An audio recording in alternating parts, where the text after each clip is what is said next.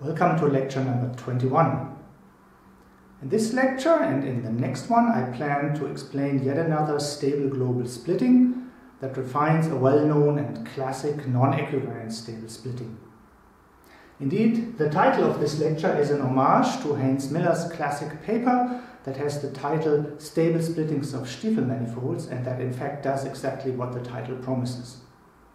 So what I want to do in this lecture and in the next is to provide global generalizations and global refinements of the non-equivariant stable splittings that Miller produces. In most of this lecture and the next, I will concentrate on one particular case, namely the global analog of the infinite orthogonal group. The stable splitting that I'll explain in that case can be generalized in at least two directions, but the methods used to prove the generalizations are very similar to the methods used in this special case. At the end of the next lecture, I'll explain what the more general statements are. The reason that I'm concentrating on the infinite orthogonal group throughout is that I want to avoid obscuring the key ideas and overloading the notation. So here's the key player. The orthogonal space O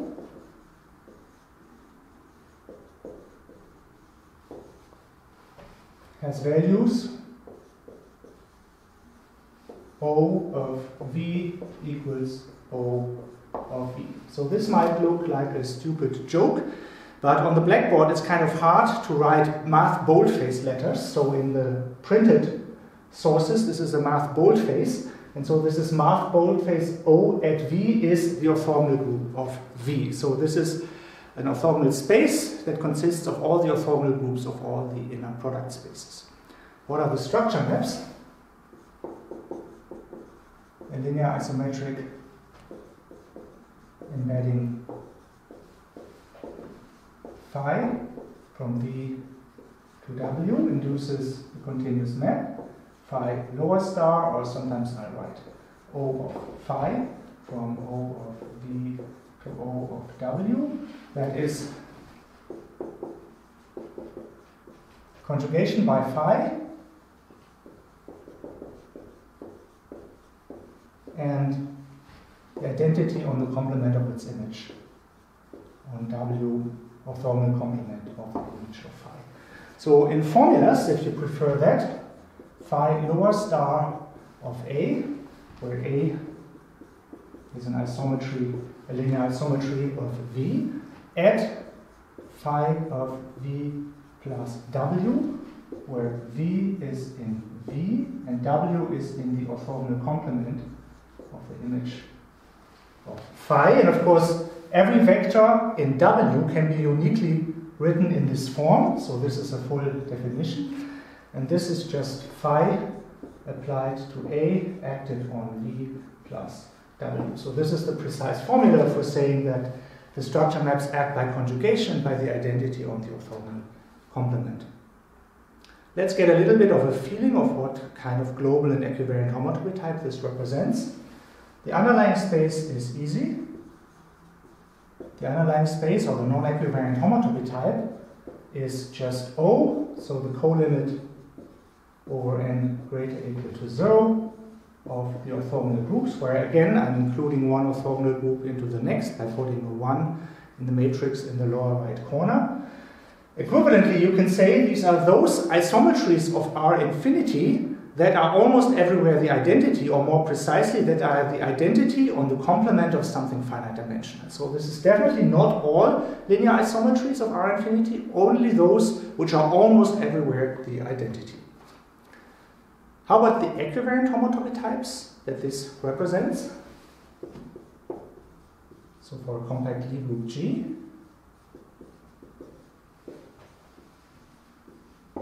the underlying G space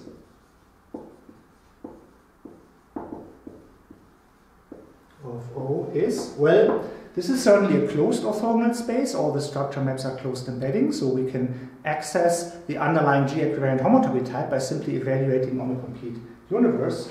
So this is just the orthogonal group of the chosen complete G universe, which again you could either say it's the colimit over some sequence that exhausts some sequence of G subrepresentations with a colimit topology, or you could say these are those isometries of UG that are the identity on the complement of something finite dimensional.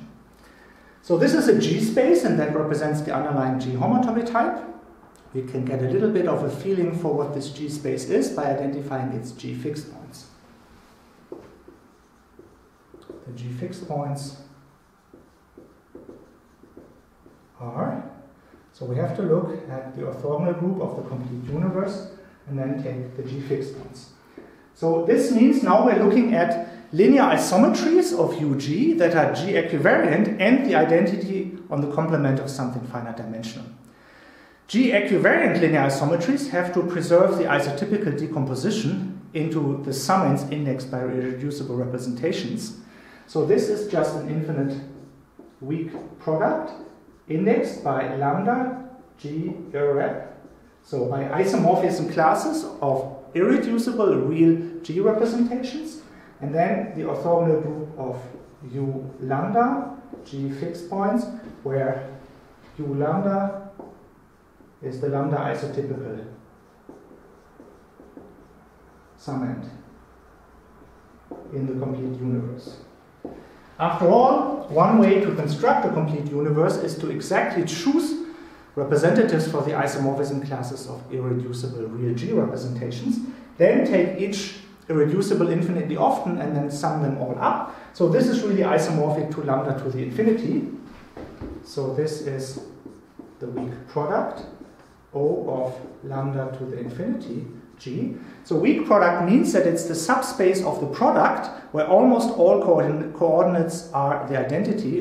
And this comes from the fact that we're not looking at arbitrary linear isometries of UG, but only those which are the identity on the complement of something finite dimensional. So this splits up as a weak product over isomorphism classes of irreducible representations of things like this. And these can also be rewritten in more familiar terms, but it depends on the type of the irreducible representation. So each of these factors, O of lambda infinity G, so you take a direct sum of infinitely many copies of this irreducible, you take its orthogonal group, and then you take the G invariant linear isometries inside. So this is isomorphic to the orthogonal group if lambda is of a real type. The infinite unitary group if lambda is of complex type. And it's the infinite symplectic group if lambda is of quaternionic type.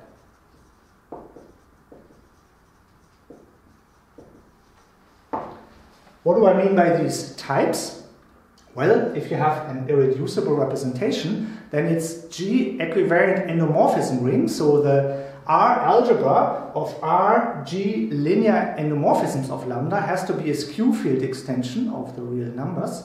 So it can either be R, or it's isomorphic to the complex numbers, or it's isomorphic to the quaternions, and that's what these three types are. So the type depends on what the endomorphism algebra of lambda as an RG representation is. This gives us a pretty good idea of what the G-equivariant homotopy type of O is, and hence what the global homotopy type is that we're talking about. For example, if you wanted to calculate pi 0G, the G-equivariant homotopy set of O, this would give you a formula as a weak product of pi zeros of these factors. And here, the unitary and the symplectic group, the infinite ones, are connected. So the irreducible representations of complex and quaternionic type will not contribute. And we conclude that pi 0 upper G of O is isomorphic to a direct sum of copies of Z mod 2 over lambda of real type. Because each of these irreducibles of real type contributes one factor of O, and pi 0 of O is Z modulo 2Z.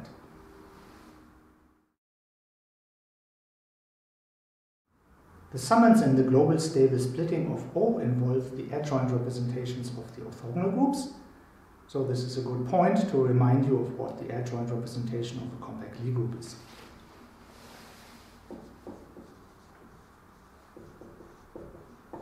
The adjoint representation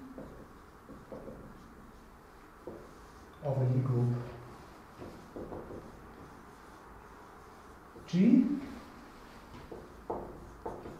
is the Lie algebra, the tangent space at the identity element of the underlying manifold of G.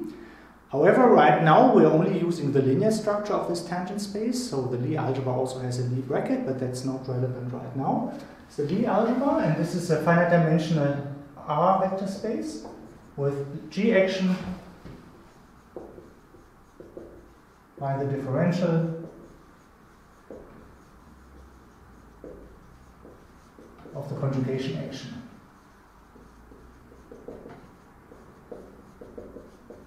So every element little g of capital G gives you a smooth automorphism of G, namely by conjugating with this particular element. This fixes the identity elements, so you can differentiate it and you get a linear self-map of the tangent space. And this is continuous in the element little g in the group, and so altogether it gives you a G representation, the adjoint representation. We will be interested in the situations where G is compact, and then you can always choose an invariant inner product if need be. We will be particularly interested in the orthogonal groups, and then we'll write art K for the adjoint representation of OK.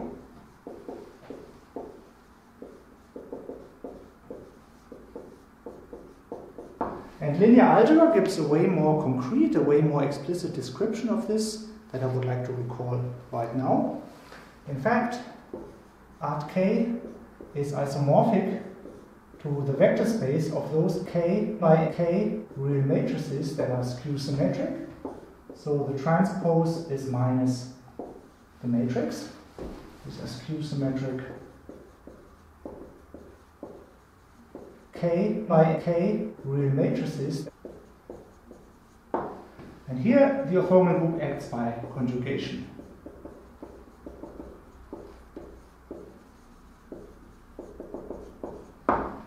So strictly speaking, these are not equal, but isomorphic if this is the adjoint representation, and the isomorphism is given by the exponential map.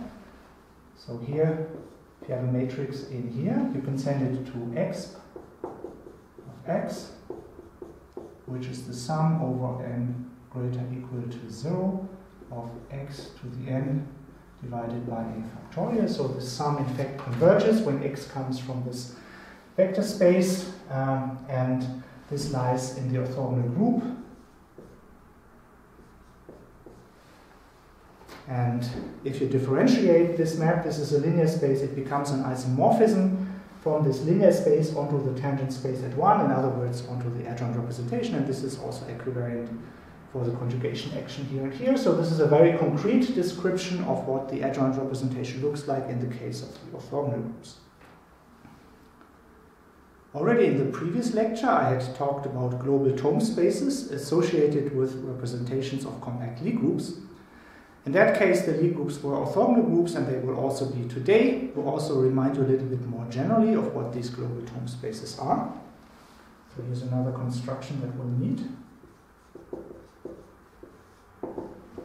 So let W be a representation, orthogonal representation of a compact Lie group G.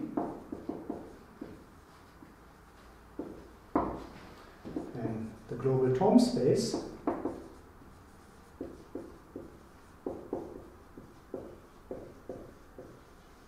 associated with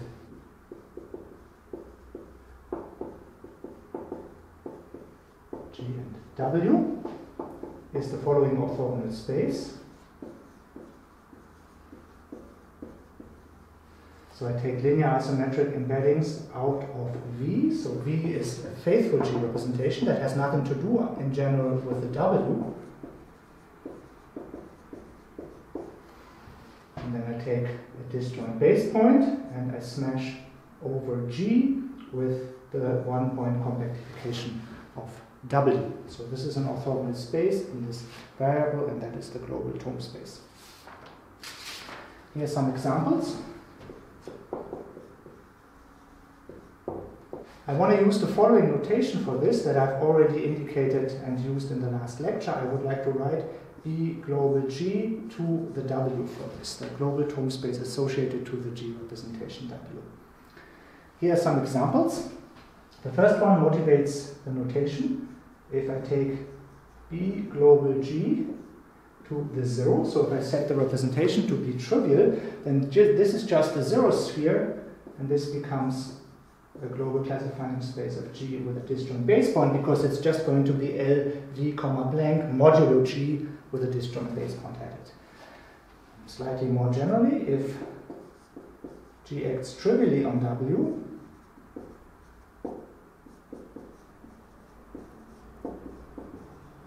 then the global Thom space will come out to be the global classifying space of G with a disjoint base point, and then smash with SW with a trivial action. And in general, of course, the Thom space is always a twisted version of a suspension. And one particular example we've already seen last time, the global classifying space of OK, now to the new K. So this is the tautological representation of OK on R to the K. This is what I denoted B global OK relative to OK minus 1 last time. So this is equivalent, globally equivalent to the mapping cone of the map from the global classifying space of OK minus 1 to the global classifying space of OK induced by the standard embedding. So this featured in the splitting of the last lecture.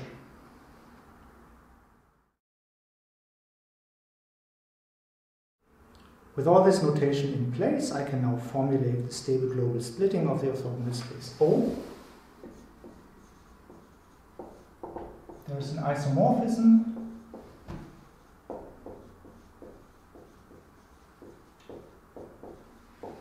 in the global stable homotopy category.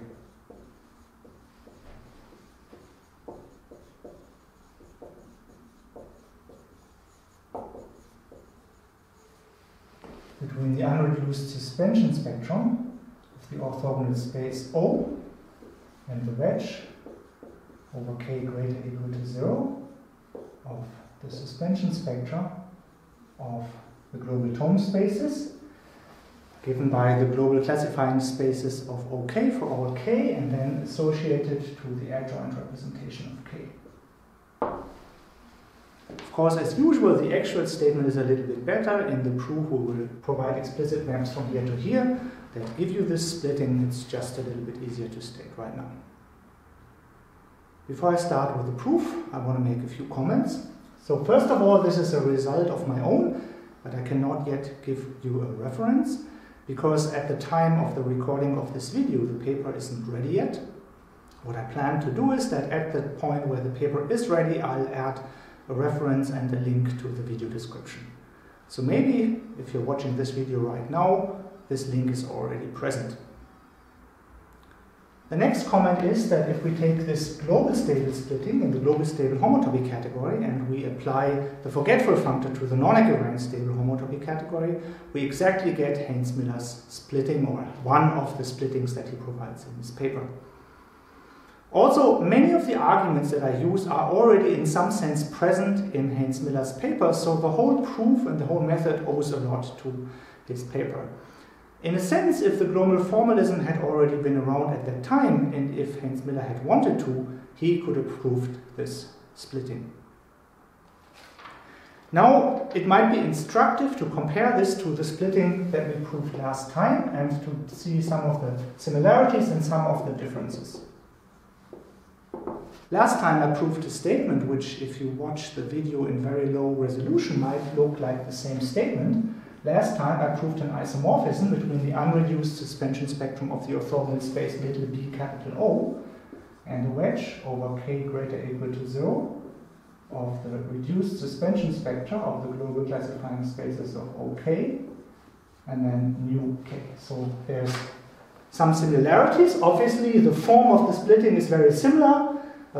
Infinite wedge, global Thom spaces over the global classifying spaces of all the orthogonal groups. What are the differences? The differences here are that BO is a global refinement of the classifying space of the infinite orthogonal group, whereas O is the infinite orthogonal group itself.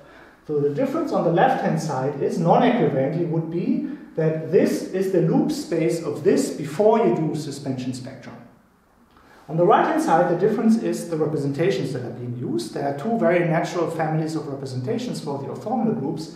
Here we're using the tautological representation, so here the underlying space is R to the K, and here we're using the adjoint representation, so that's an R vector space whose dimension is K times K minus 1 divided by 2. So they're very different representations, even the dimensions are different. I mean, this dimension grows quadratically in K, and this grows linearly in K.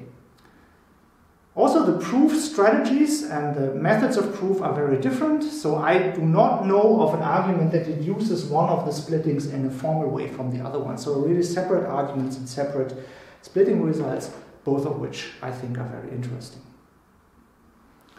So the proof of the splitting has two ingredients. So one ingredient I want to call splitting the skeleton filtration.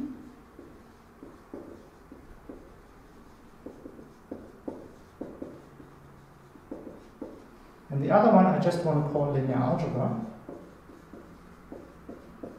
Of course, it's a little bit a fancy way of looking at linear algebra. The first item is what I plan to explain today. I will tell you a general method that splits the unreduced suspension spectrum of an orthogonal space under certain very special assumptions that have to do with the skeleton filtration. And then in the next lecture, I will verify that the assumptions that I need today are actually satisfied by the orthogonal space O, and also by various generalizations of it, which lead to generalizations of this splitting. The skeleton filtration of orthogonal spectra already made a prominent appearance in lecture 11, when I discussed the global stable model structure on the category of orthogonal spectra. The skeleton filtration is a systematic way of writing an orthogonal spectra as a colimit of sort of truncated version, or versions that are filtered by the dimension of inner product spaces.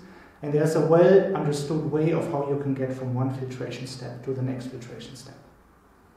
I will now need the analog of this filtration in the unstable context, so I will need the filtration of orthogonal spaces as opposed to orthogonal spectra.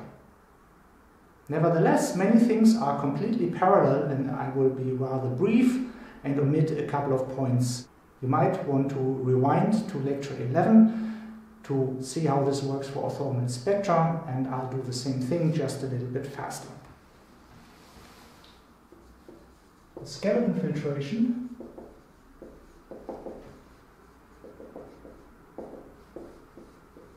of an orthogonal space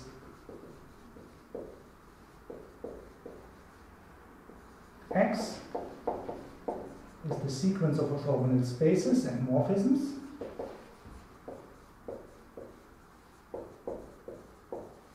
starting with the empty orthogonal space, which is skeleton minus 1 of X, then skeleton 0 of X. This is actually the constant orthogonal space whose value is the value of X at 0.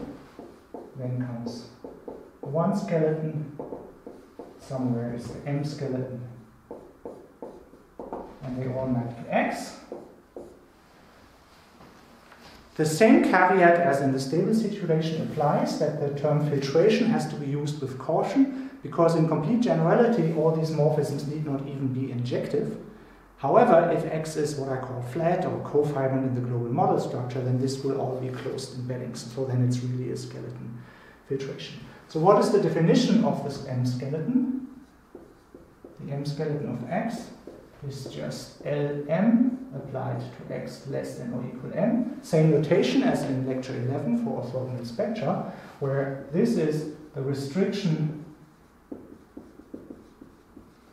of X to the subcategory L less than or equal to M. So an orthogonal space is a continuous functor on the linear isometries category.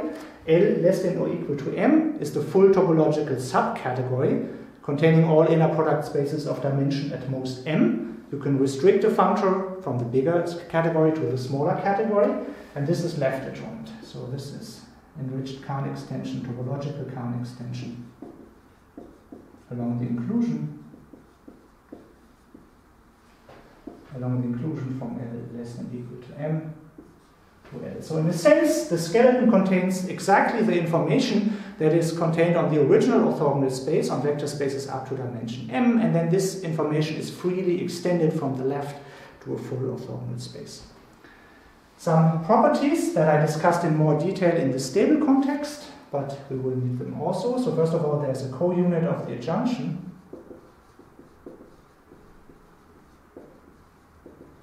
Which I call it IM. It goes from the M skeleton of X, which is the left adjoint applied to the right adjoint applied to X.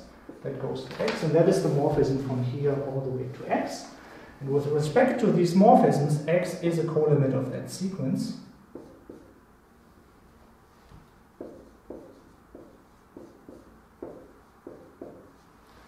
With the caveat that I've already mentioned that the maps need not be injective. And also there is a systematic way how one of the skeleta is obtained from the previous one. So there are push-out squares of orthogonal spaces. Here's the m-1 skeleton, mapping to the M skeleton. Here's the free orthogonal space generated by the value of x at Rm.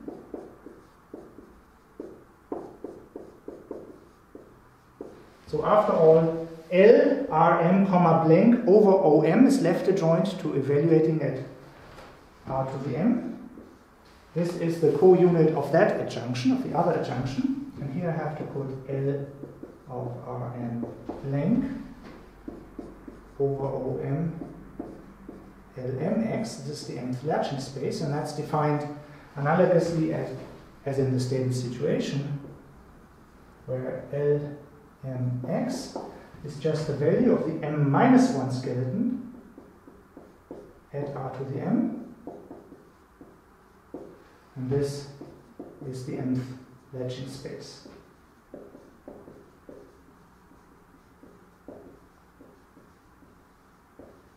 Of x.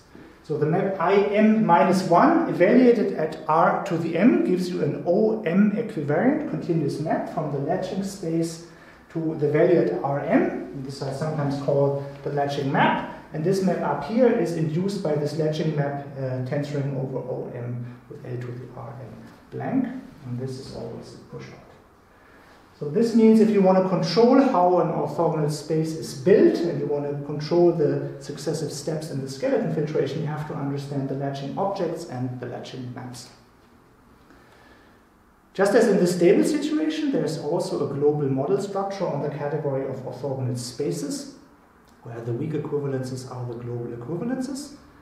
And in that model structure, the cofibrillant objects are what I call the flat orthogonal spaces, and these are the ones where the latching map, the map from Lmx to the value of x at R to the M, is a closed embedding and even an OM equivariant cofibration.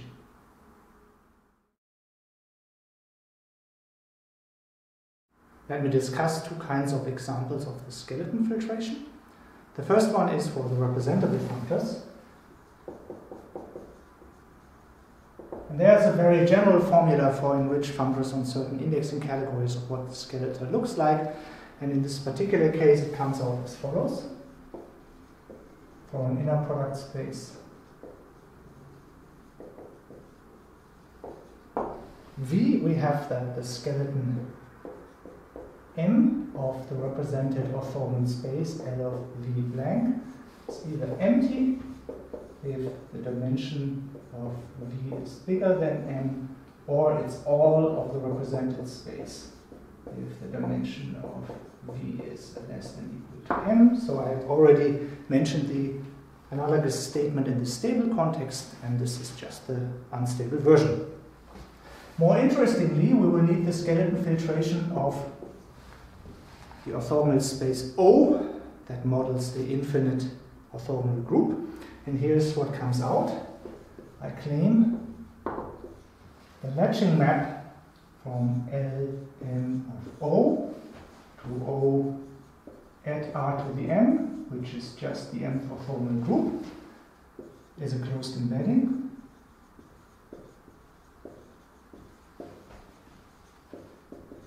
The image the subspace of those matrices A in M such that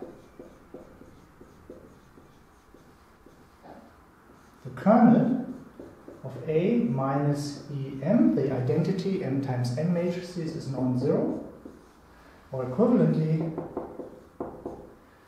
those A that have +1 as an eigenvalue.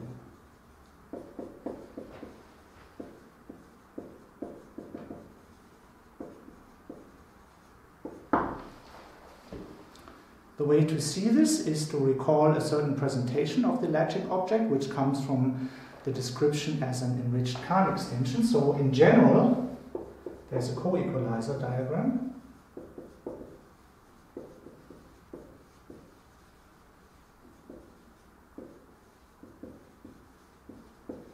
So if you want to understand the mth latching space of X, it receives a surjection from disjoint union k equals 0 up to n minus 1, linear isometric embeddings from R to the k into R to the m, cross the value of x at R to the k. And the map is such that when you go on with a latching map to the value at R to the m, this composite sends a pair phi, x to phi lower star of x, so this composite is given by the structure maps of the orthogonal space. So in particular, this disjoint union subjects onto it, which in the case of our situation, where these are all compact spaces, will tell us that the image is a compact subspace and that the map is a closed map. And here you have to go from the disjoint union 0 less than equal to k less than equal to j, strictly less than m or less than equal to m minus 1.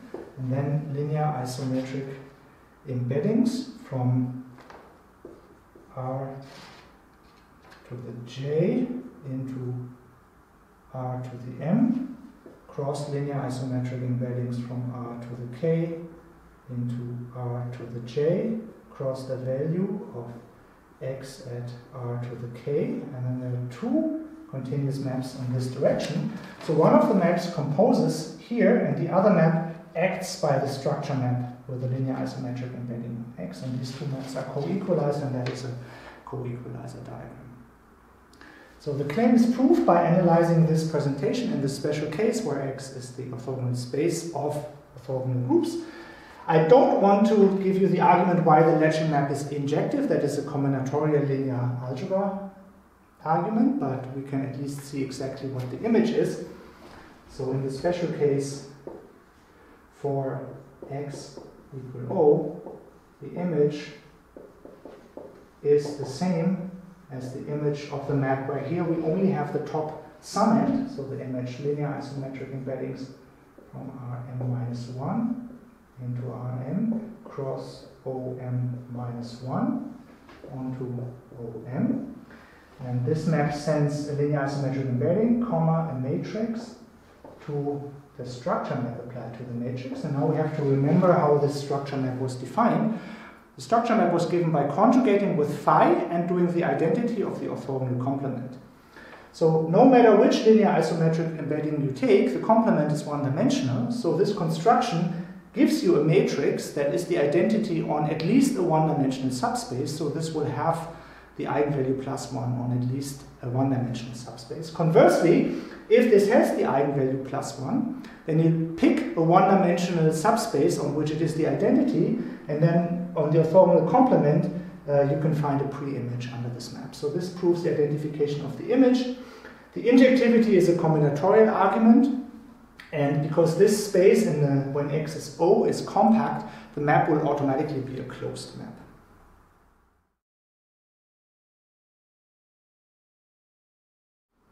We need another tool from a previous lecture, in this case from lecture 13, where I discussed the forgetful functor from the global stable homotopy category to the G-equivariant stable homotopy category for G any compact Lie group.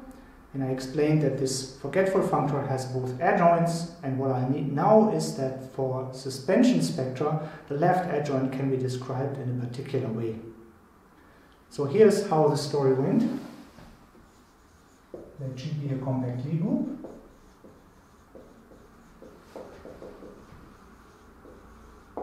Then we had the forgetful functor.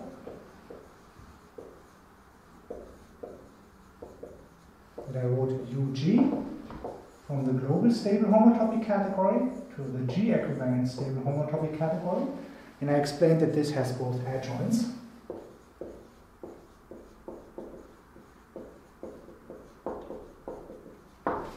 Moreover, the left adjoint evaluated at the unreduced suspension spectrum of a G space can be described in a particular way. If A is a cofibrant G space, we constructed a specific morphism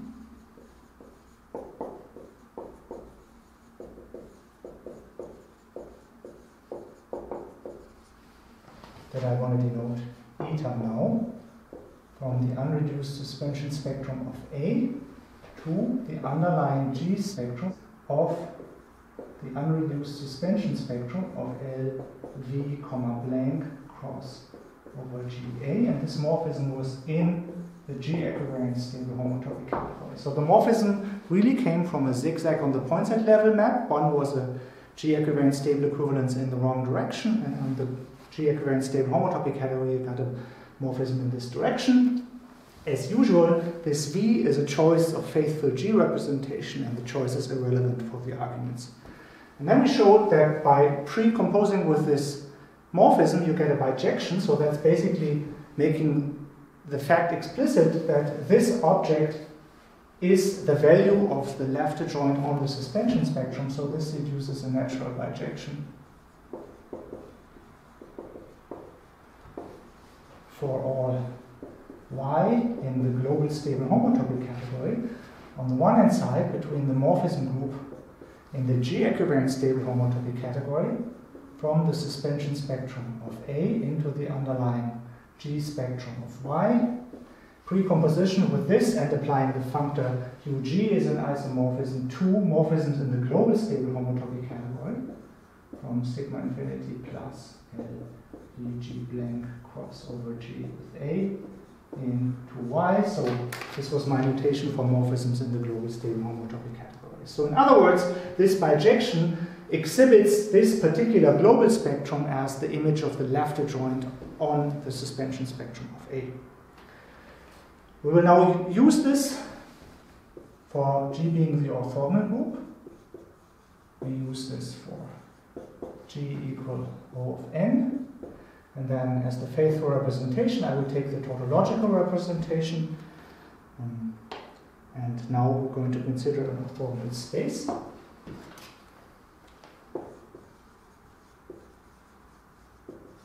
Construction.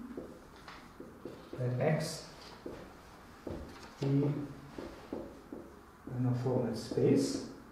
And we have an OM equivariant map. The OM equivariant projection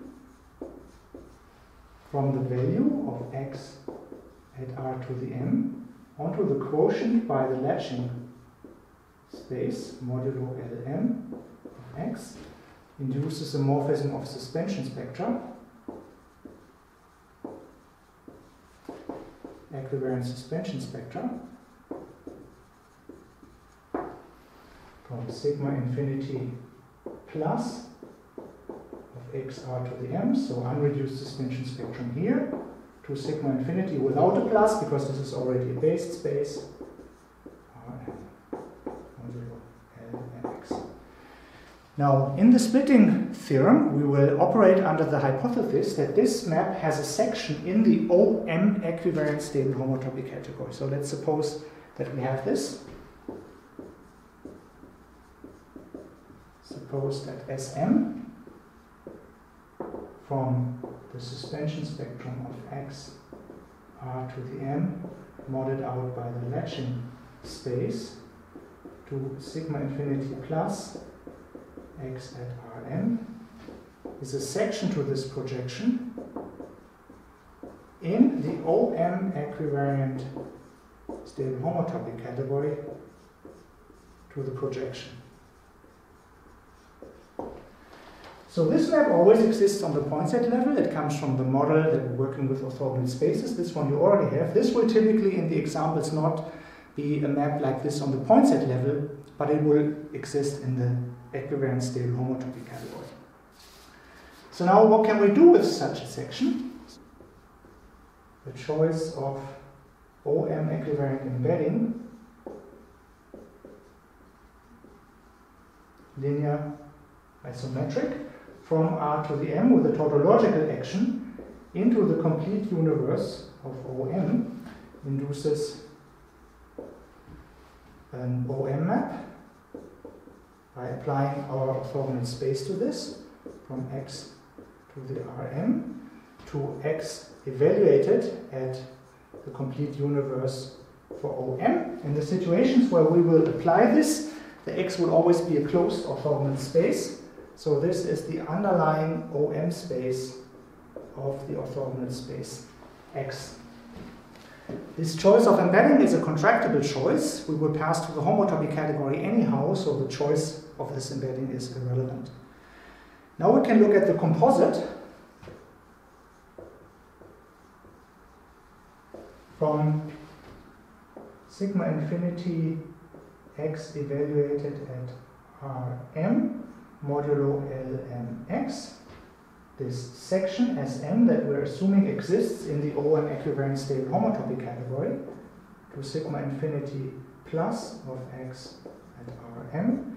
And then we go on with this map that depends on this choice of embedding, this contractible choice, to sigma infinity plus the underlying OM space of X.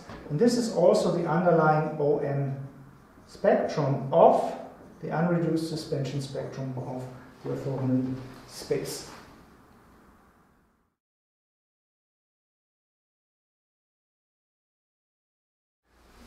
We let sigma m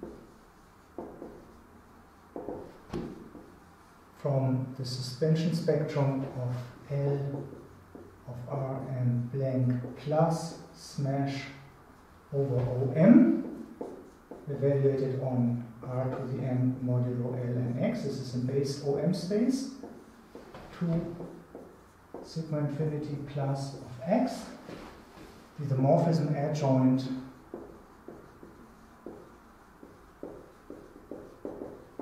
for the following composite.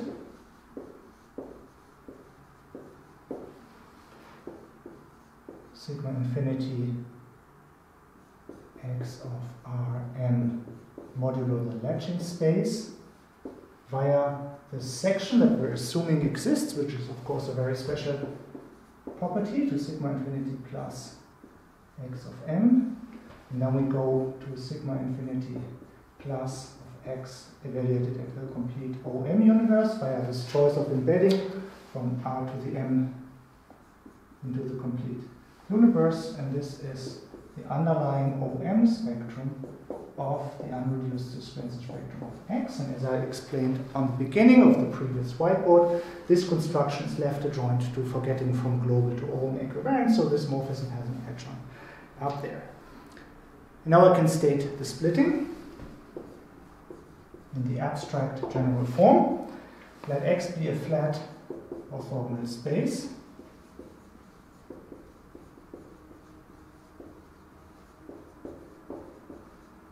that Sm from sigma infinity X evaluated at Rm modulo the latching space to sigma infinity plus X at Rm be a section to the projection in the OM equivariant stable homotopy category.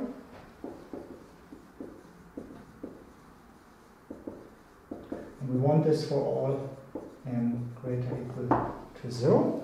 And then in this situation we get a splitting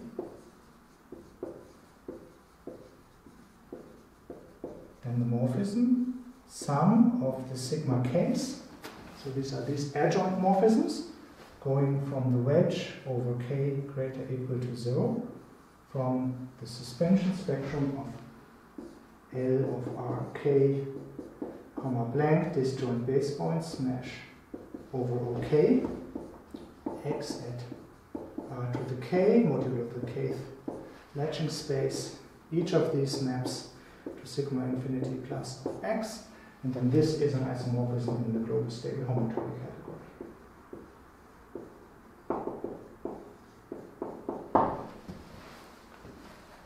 This is a very abstract splitting result with rather strong hypothesis. This hypothesis that this projection from the value at r to the m to r to the m modulo the latching map admits a splitting in the OM equivalent stable homotopy category is a rather strong one that's generically not going to be satisfied. So this will only apply under very special hypothesis. The point is that in the next lecture I will show for the orthogonal space O, this hypothesis actually is satisfied, so there we can apply it. I would like to issue a little bit of a warning here. The values of an orthogonal space at r to the k and the latching spaces as OK and spaces, these are not homotopical in global equivalences under X. So while this is by design something that sends global equivalences to isomorphisms in the global stable homotopy category, if you have a global equivalence from X to X prime, this will typically not be an OK equivariant equivalence here and here on the quotients. So that means that the existence of this splitting is not really an invariant statement. It's tied to a particular model for a certain unstable global homotopy type as an orthogonal space. You know, in one particular model, the skeleton filtration might admit these splittings, but in a globally equivalent model, these splittings might not exist. So in some sense, you have to be lucky that for the global stable homotopy type you're interested in, there is a particularly nice point-set level model where the skeleton filtration admits this argument.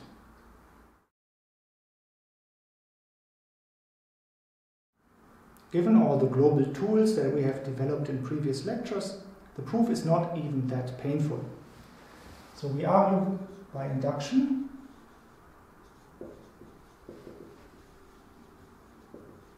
showing that for all n greater or equal to 0, the truncated version of this statement is true, namely the sum of the maps sigma m, but now the wedge only from k equal 0 up to m, and now the same terms, sigma infinity, linear isometric invariance r to the k plus smash r to the k x at r to the k modulo the k. Latching map, and now here we're going to the unreduced suspension spectrum of the m skeleton of x instead of x, is an isomorphism in the global stable homotopy category.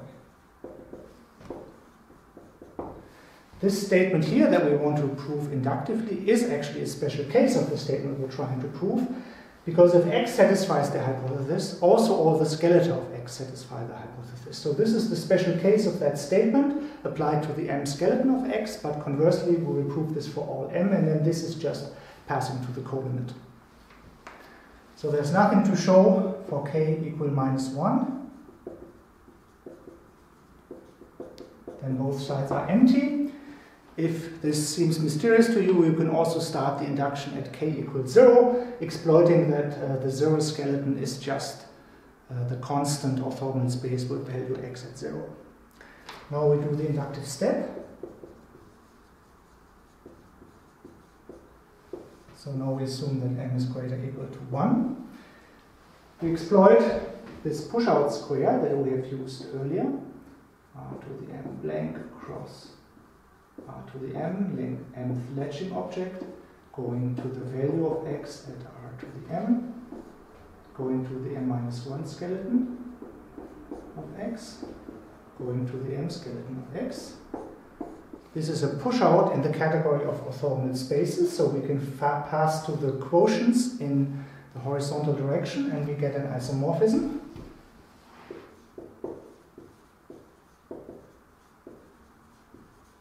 Of based orthogonal spaces between skeleton mx modulo skeleton m-1x, isomorphic to, and then I'm also pulling the induced product over OM out, and I go to LM blank plus smash over OM, and here x r to the m modulo LMX.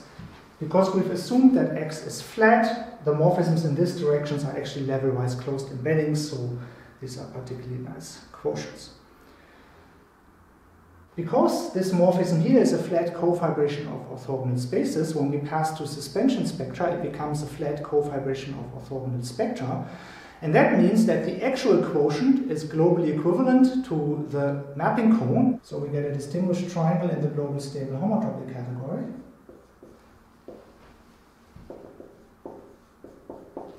Starting with the unreduced suspension spectrum of the skeleton m minus 1 of x, going to the unreduced suspension spectrum of the skeleton m of x, and then going to the reduced suspension spectrum of L of Rn blank plus smash over Om, the value of x at R to the m modulo the matching objects. And now I claim that the morphism sigma m is exactly a splitting to this last one. Sigma m is a section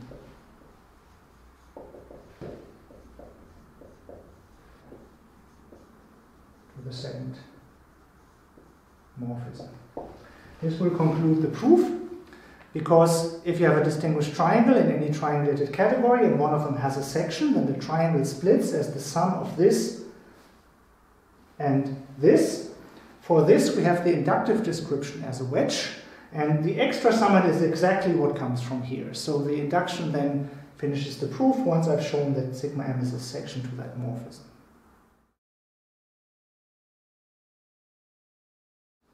To prove our final claim that sigma m is indeed a section to this composite, we look at the following commutative diagram. Here I have sigma infinity plus L of Rn blank cross over Om, the value of x at R to the m. Then the morphism induced by the quotient map after passing to suspension spectra.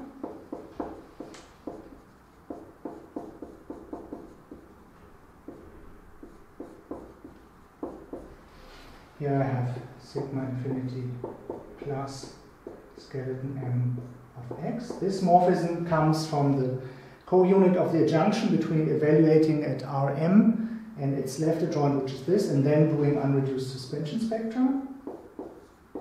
This goes to sigma infinity without a plus, skeleton mx modulo skeleton m minus 1x. And this morphism here is an isomorphism that was a consequence of this push-out property. Sigma infinity L of Rm blank plus smash over Om x at Rn modulo Lmx. Sigma applied to the mth skeleton of x is a morphism all the way from here to here. And now comes an innocent looking but quite subtle point in the argument, namely that we can actually put a morphism here. Here we can put the left adjoint to the forgetful functor from global to OM equivariant stable homotopy theory applied to the morphism Fsm, which is a morphism in the OM equivariant stable homotopy category. And by design, sigma m was defined so that this factors. Also, Sm was a section to the projection, so after applying Lm to it, we can conclude that this map is the identity, and this proves the fact that sigma is indeed a section to the projection. There is a subtlety in this argument that I want to make clear, where we're actually significantly using the formalism that we've developed earlier. On the face of it, the functor L Rm blank over Om and then sigma infinity plus is a functor in unstable Om equivariant maps. Well, however, here we're applying it to a morphism Sm that only exists in the genuine stable OM equivariant category. This Sm will in general not come from an unstable morphism from this OM space to this OM space. So in order to know that we can put something here, that this expression makes sense, we need to know that this assignment is actually factorial in stable morphisms and not only in unstable morphisms. And that it is because this represents the left adjoint to the forgetful functor, and the forgetful functor is defined on the stable category. So this is a subtlety in the argument, and we're crucially using the fact that this particular point-set level construction is representing the left adjoint to the forgetful functor on suspension spectra of OM spaces. This concludes the proof of the abstract splitting result based on the strong hypothesis on the skeleton filtration. In the next lecture, I will verify that the hypothesis of the splitting result are satisfied for O and for certain generalizations of O. And then in particular, we'll get the global refinements of Miller's splittings. This is all I was planning to explain today. So as usual, I would like to close by thanking you for your attention.